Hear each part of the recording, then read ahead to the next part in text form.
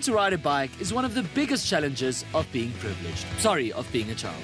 It's also one of the funniest challenges of being a child. This kid has perfected the pedaling bit. Steering, on the other hand, is a different matter. Oh, oh my gosh.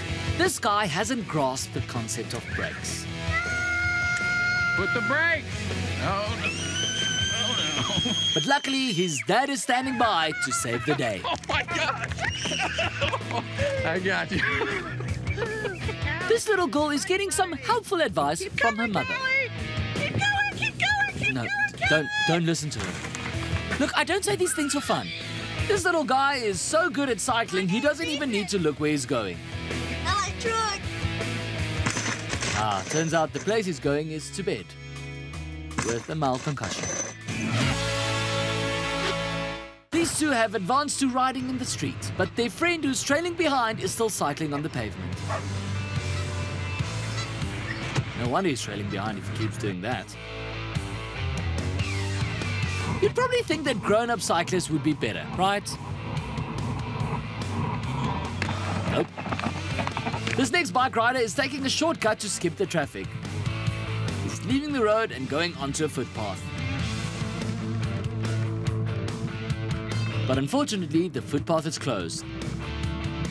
Just like the sign says, dude.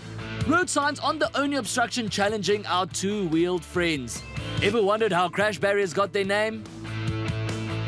Well, wonder no more. This next cyclist is about to have a similar problem.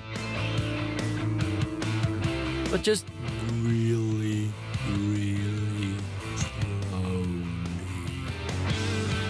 But most challenging of all aren't the visible obstacles, they're the invisible ones. Like at this bike race where some mime artist apparently left his see-through wall.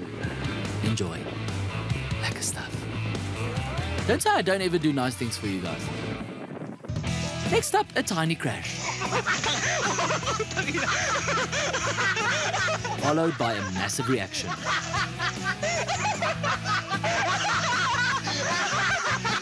Okay guys, it wasn't that funny. This next clip reminds me of the fairy tale Little Red Riding Hood. Although I'm going to rename it to Little Red No Longer Riding Hood. And this one is just like the three bears, except there's only one bear. There. Just listen to his screams of delight.